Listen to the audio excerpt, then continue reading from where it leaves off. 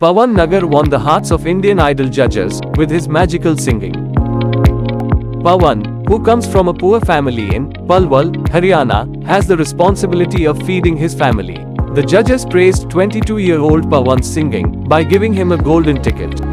Pawan's struggle touched the hearts of the judges and of the audience. He and his father sing in front of people's houses and ask for food grains.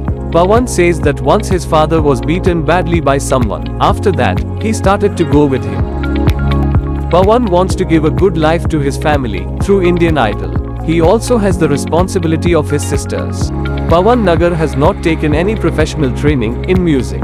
He brought his 30-year-old harmonium to the show. However, Pawan's story made the judges emotional, and now his journey started with getting a golden ticket for Indian Idol.